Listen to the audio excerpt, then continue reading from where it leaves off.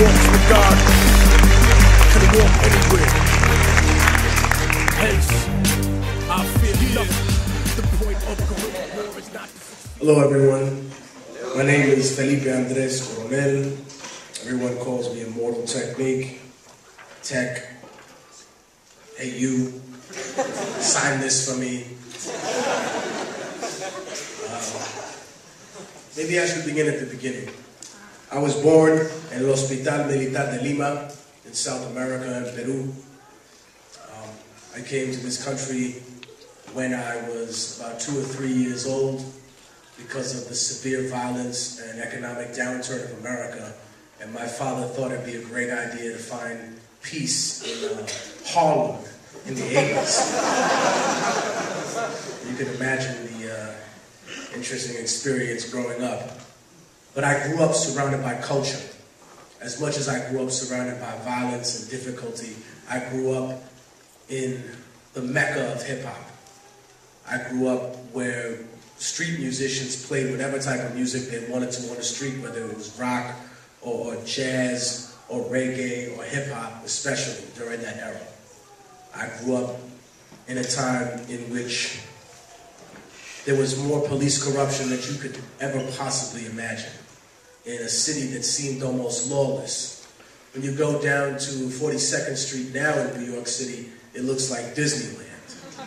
I remember when it was full of pimps and prostitutes and thieves and card sharks. And from that experience, I grew to have a very aggressive nature. Because in New York, it didn't matter if you went to a good school or a bad school, you were going to encounter some kind of conflict or confrontation sometime in your life. I think that I took some positive aspects from this and I took some very negative aspects from this. One of the negative aspects I took was sometimes the need to feel like I needed to validate myself through that confrontation and violence. It wasn't until I realized that life is going to put you through so many things that you don't need to put yourself through them to prove anything to anybody. So if someone feels like they haven't gone through enough in life to feel like they can justify their position to anybody else, wait a couple of years. You'll be surprised. I graduated from high school and I attended Penn State University, although I was never part of their football program, thank God. It's funny and sad at the same time. But I discovered culture shock when I went to university, you know, because when I arrived, they didn't understand the concept of a Peruvian, much less a person of Afro-Peruvian descent or someone who's Peruvian and black, or a Latino that was actually proud of having black ancestry. They thought that they were only Puerto Ricans and Mexicans, and that was it. I saw a different type of racism, one that may have not come with a white hood and a burning cross, but definitely permeated the atmosphere of complete and cultural ignorance. I saw people that were suffering from the same conditions that we were in a ghetto in New York City, in a low-income, primarily white neighborhood in Pennsylvania. It opened my eyes to realizing a lot of class issues that superseded racial issues, and that were sometimes using racial issues to hide the class issue. I could always make music. I played jazz trumpet for about 4 or 5 years, and I never really started rapping or taking it seriously until after I was incarcerated. I was incarcerated because I would get into fights nonstop with people.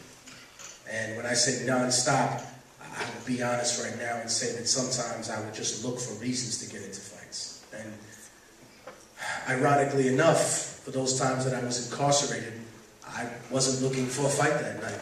I happened to surround myself with so much negativity and so much of a nasty attitude and a disposition towards other people that eventually I think that just found me somehow. I ended up incarcerated for about a year of time. And during that period, I did a lot of self-reflection. I took a lot of personal responsibility for the things that I had done wrong in my life. And I realized that similar to the way that the people who create the world's problems aren't going to fix them for the benefit of anybody, that I couldn't depend on looking through history books at the people that had done wrong to my people who didn't even exist anymore and expect them to fix my problems, that I had to fix them for their own. But that it was important to unwind the riddle and the mythology of America to get to the reality and the truth of what this country is founded on and to what it should represent to the people in the future. I think this is important to everybody in this room because whether you choose to accept your fate or not, whether you choose to acknowledge it or not, you are the next generation of America. You will raise the next generation of Americans. You will be the future of this country. That is not a fate that you can run away from.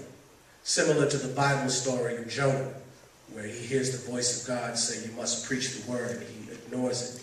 You can't run away from that destiny. It will find you. You can choose to accept it now at a point in your life where you're very young, and you have enough time and enough leverage in an institution like this to educate yourself to what you would like to make a difference in this country about.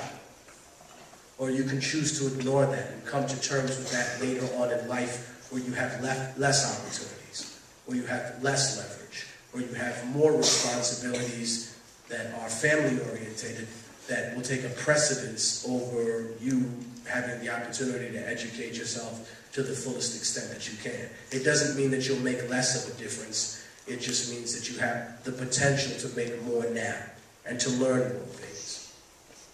I remember that the most important thing about school is that it gives you the ability to learn things. It's not an institution in which you should just think, okay, I'm going to memorize and reiterate that. A monkey can do that. Learning things is about reading something, realizing what's written between the lines, then realizing what's not in the text. Realizing what was specifically left out of the story and questioning why. Questioning things that seem perfectly logical to you. And I think at that point you really start to learn. You start to cross-reference information.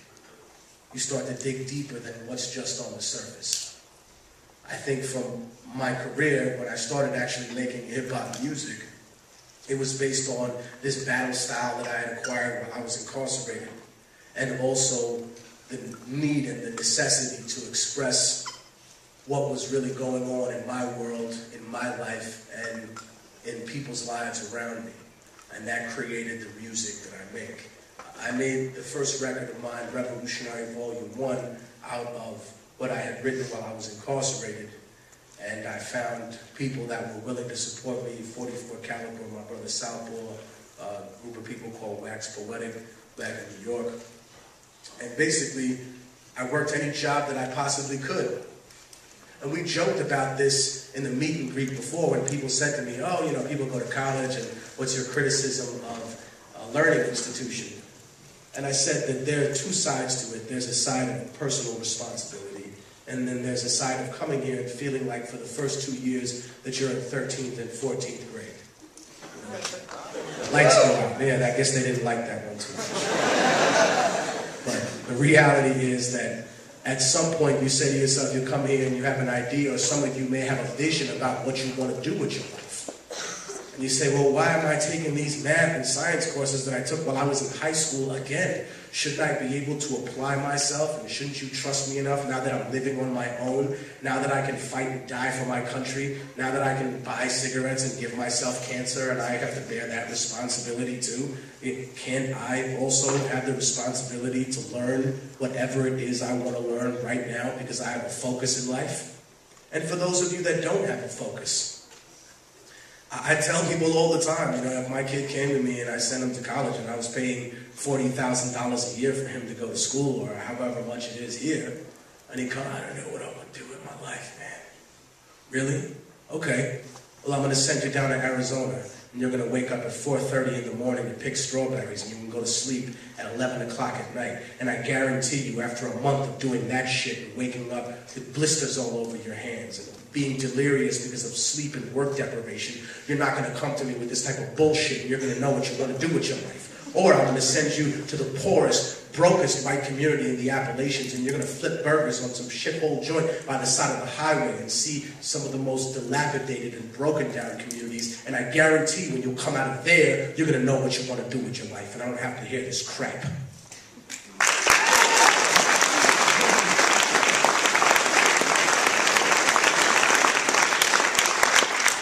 So there are several things to be said about education, about the justice system. There are issues that are wrong with it. There are things that need to be reformed. And then, of course, there are a lot of personal responsibility that we need to take as a community, that you need to take as an individual for the choices that you make in life. I'm going to explain a little bit more about the music industry and what I began to deal with and the business of it that forced me to become even more revolutionary. And then I would definitely like to make some time at the end of this to take some questions from the audience. I think we're going to have some shirts set up outside if someone wants some t-shirts or something like that. But important to me to point out is that some people don't realize what it is to be in the music industry. And they don't even know what a record deal really is. And when I tell them this, some people in the music industry actually get offended. And they get offended because they know that I'm speaking the truth.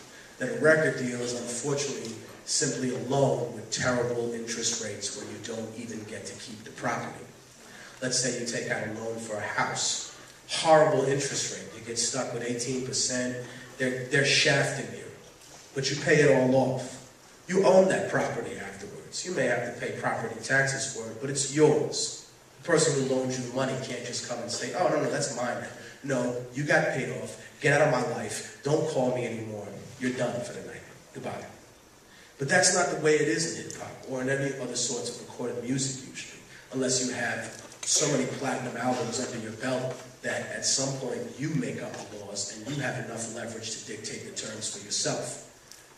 When people come into the game fresh, usually the record company takes all of their publishing, all of their masters, and by masters I mean they own the rights to every single aspect of your music. Let's say this young man here writes a song and now it's used in a Mazda commercial. Now that company would have had to pay the record company thousands of dollars and also publishing rights for every time that commercial appears anywhere.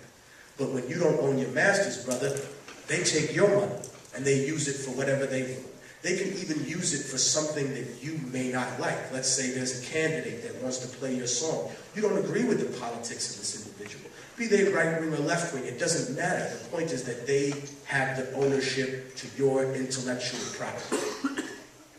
And when I realized that that's how the game was set up, it kind of forced me into this mentality of thinking, well, now the only way to really have true sovereignty, true artistic freedom, is to be independent. Am I going to suffer and struggle for that? Absolutely. Is it worth it to have that independence? Yes. It's the difference in between saying, you know, would you like to have cable TV and HBO in a jail cell? Or would you like to have no TV and be able to be free? The basic, tiny, pathetic luxuries of life versus true freedom. When I step back from that, we'll get to this Volume 1 situation. I worked any job that I possibly could to be able to afford to put it out. As a matter of fact, I even pretended I didn't speak English and I worked in a sweatshop for 2 or 3 weeks just to get over the edge of money that I needed to in order to make that quota to pay the pressing plant for the first 32 to 3,300 copies of Revolutionary Volume 1 that came out. Now, seeing that opened my eyes to even a more dramatic, quote-unquote, immigrant experience for the Haitians and the Southeast Asian workers that were living in virtual serfdom in New York City, a city that I had lived in for literally a quarter of a century, and yet my eyes were just being opened up to their painful struggle that was even worse to what I had experienced growing up, or any person of color that grew up in the projects of Section 8 or grew up in a two-parent household such as myself could have possibly experienced. I had seen that when I went back to visit the third world, but until I saw it there, it's very telling.